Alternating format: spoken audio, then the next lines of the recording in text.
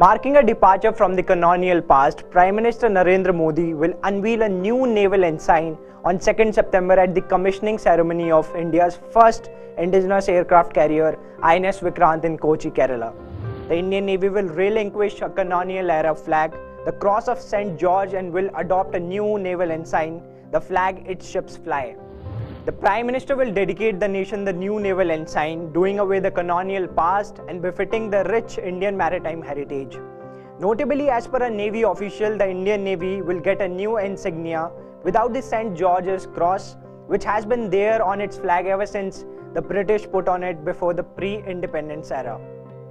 At present, the Naval Ensign has a red cross set on a white background with the national emblem placed at the intersection at the Indian flag in the top left quadrant.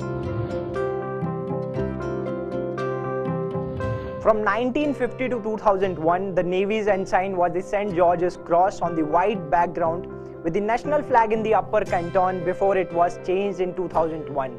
Between 2001 to 2004, the Indian Navy adopted an Indigenous ensign that showed only the Indian flag and the Navy's crest, bringing in the commonality with the flags of Indian Air Force and Indian Army that have the national flag and the respective services crest set on red and blue backgrounds respectively. In 2004, the Indian Navy returned to its pre-2001 ensign with the addition of the state emblem placed at the intersection of the cross. The next change in ensign came in 2014 when Satyamev Jayate were replaced under the national emblem at the center of the St. George's Cross. And that is here the Navy ensign currently stands since 2014. Notably, as per the Navy officials, the Government of India is choosing from 10 different designs that have been given to them by the Naval Headquarters. These suggestions range from depicting 11 waves on the flag representing 11 different coastal states to showcase the different commands of the force.